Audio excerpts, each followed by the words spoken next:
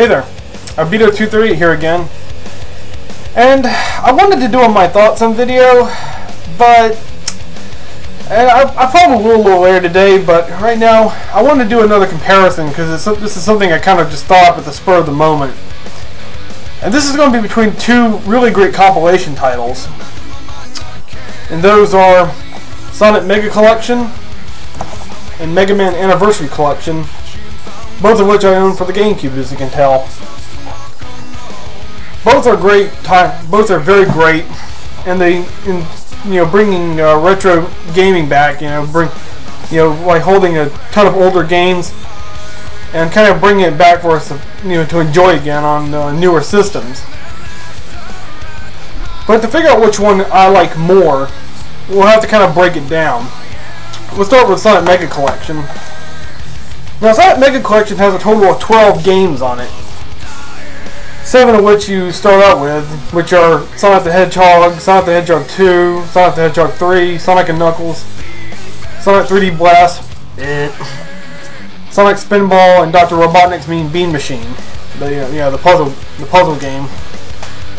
The 5 other games you can unlock are like the Blue Sphere, which is basically the bonus stage from Sonic 3. Sonic Knuckles and Sonic 2, and Sonic 3 and Knuckles, which is probably one of the best Sonic games out there ever.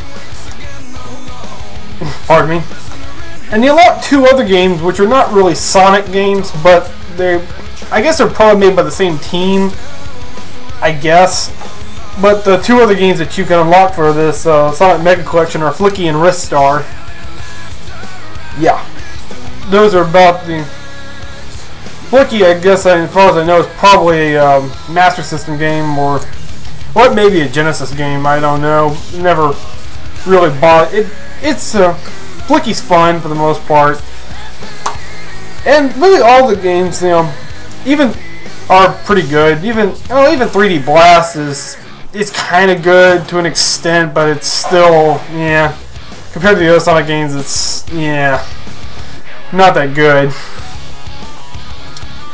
So yeah, but all the games are really great. They really did a great job of converting them to the, to the GameCube. Of course, this also did come out to the PS2 and Xbox, the Sonic Mega Collection Plus, which basically contains Game Gear Sonic games, which I'm betting they're the same ones that appeared in Sonic Adventure DX Director's Cut. But so far, yeah. It's pretty good collection for the most part. Now for the Mega Man Anniversary Collection, it also contains several older games, obviously. Most of which have appeared on the NES. The first 6 that appeared on the NES. Then you got Mega Man 7, which came on the Super Nintendo, and Mega Man 8, Mega Man 8, which appeared on the PS1 and Saturn. This game has the PS1 version. There's 2 unlockable games for it, which are both the Mega Man arcade games, which are Mega Man The Power Battle and Mega Man 2 The Power Fighters. Both of which are very fun. I especially love the Power Fighters. Power Fighters is very fun. And for the most part, all the Mega Man games are pretty good. And 8, I would say, would have to be one of my least favorites, but it's still good. Okay, I still like Mega Man 8. And they did a pretty good job converting it, although, well, how can I say this? They did kind of change out some things. There were some minor changes made to it, like especially that you'll notice. But they're minor changes, and they're not really affect that. One of the things about Mega Man 8 that kind of made the conversion a little bit less, did kind of make it a little off, is that the voices for the last 4 bosses, for Swordman, Astroman, Searchman, and Aquaman, are very high pitched. When you're fighting them, their voices are incredibly high pitched. So yeah, that's a little bit of a problem, but the game still plays pretty well, so I can look past that. Now, as far as unlockables go, or as extra content goes, Sonic Mega Collection, I think, kind of holds a little better in that area because you got special. Well, there are special movies you can watch. You know, there are like little movies you can watch on here. You got like, and of course, there's also like covers for like all the Sonic the Hedgehog comic books that were made by Archie Comics. That's pretty cool. Well, not all of them. There was only up to one of the more recent ones. I think it was called War Games. I think it was the title of it. But yeah, it has all of them to that issue of Sonic the Hedgehog, and there's even a fully readable issue of the Sonic special edition of Sonic the Hedgehog. So that's pretty good. So you get some pretty good extras in this game, you know.